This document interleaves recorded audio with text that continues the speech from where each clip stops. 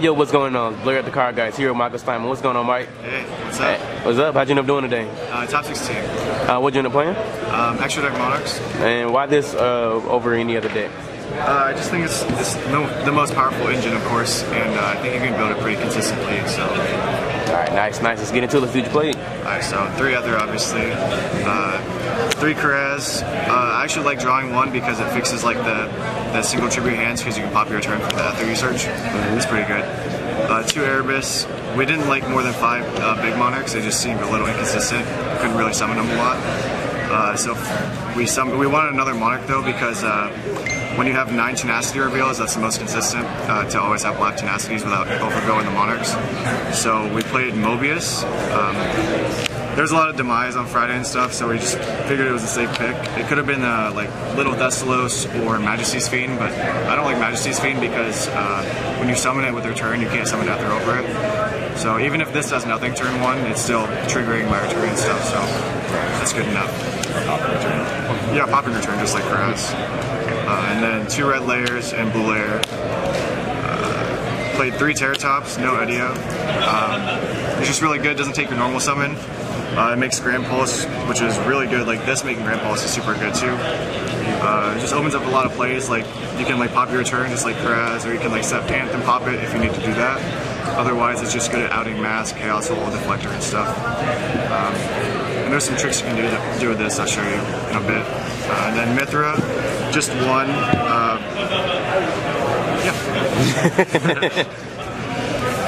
Alright, and then spells. 3 Pantheism, 3 Tenacity, 3 Return, 3 Stormforth. Yeah. 2 Teleport. 2 Instant Fusion. We like this a lot. We played Dragoness the Wicked Knight, which is a level 3 wind, and you can summon Ketemborg off it, which actually happened yesterday. I kind of bricked, but I drew this, so I had this Ketemborg and summon Erebus. Other than that, it just opens up a lot more plays, and it's tribute fodder that lets you make powerful plays, so it's pretty good. You can set Grand Pulse too, like go teleport, get blue, and then do that to make your Grand Pulse, use it on their turn. It's really good. Yep.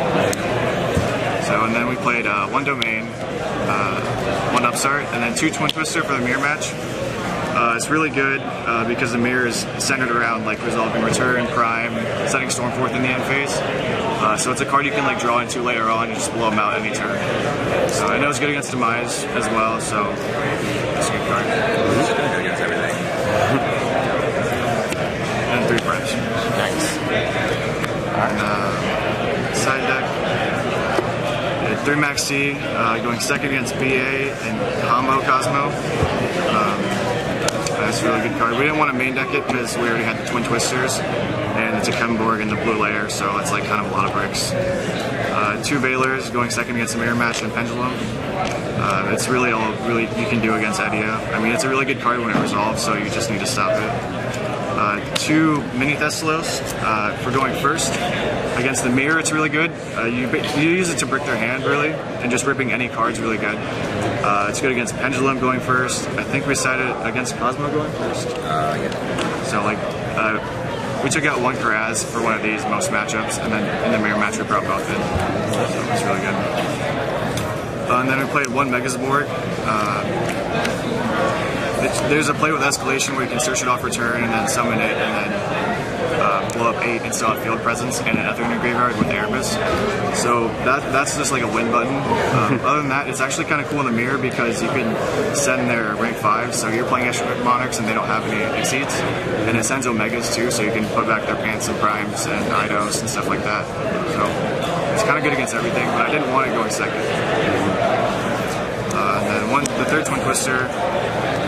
2 Full House for the Demise decks, and Magispector was here. Yeah, there was a lot of Magispector. Yeah, so I drew it against Magispector round 2 and just was really good.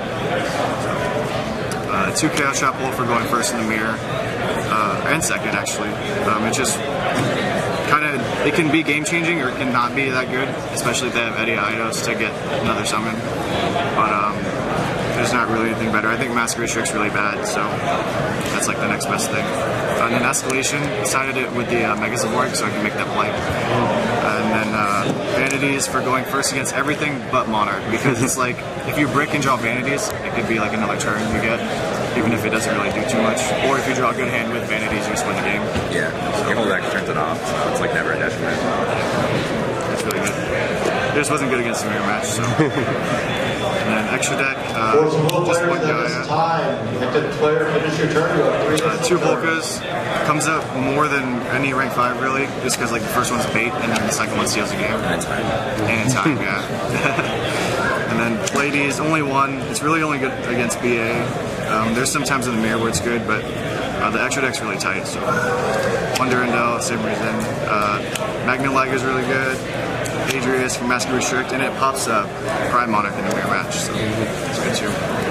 Zenmao for Demise decks. And then we played Grand Polis and Dante.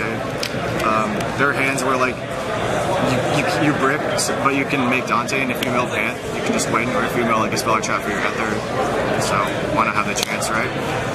And then this for Instant Fusion, this for Instant Fusion for Takuma board, and Thousand Eyes for Instant Fusion.